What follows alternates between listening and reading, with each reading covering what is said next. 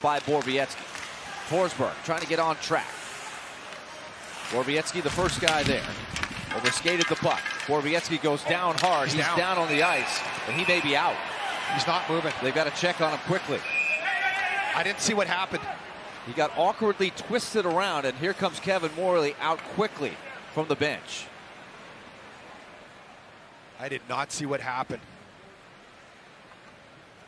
Kevin Morley came flying off the bench. You saw the players there, Philip Forsberg calling quickly. The refs are going to huddle up here at center ice. Oh, he's moving there. That's a good sign. His legs are moving.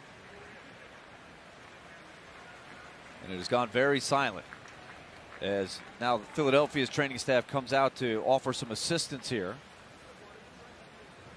They'll get as much medical personnel on the scene as quickly as possible. The stretcher coming in as well from the far side as they check on Mark Borowiecki. And now some applause as they have him onto the stretcher. His teammates coming over one by one to check on him. Everyone's say a few words now. Yeah. Yep. I mean, it's a hockey game, but we all know how important the health and safety of your teammates and players are.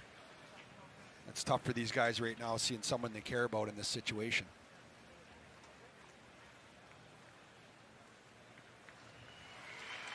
You can see what he means to this team. Every single teammate coming over.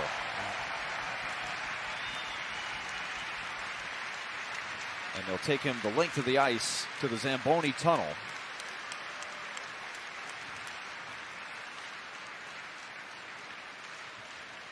His feet moving there too. That's a good sign.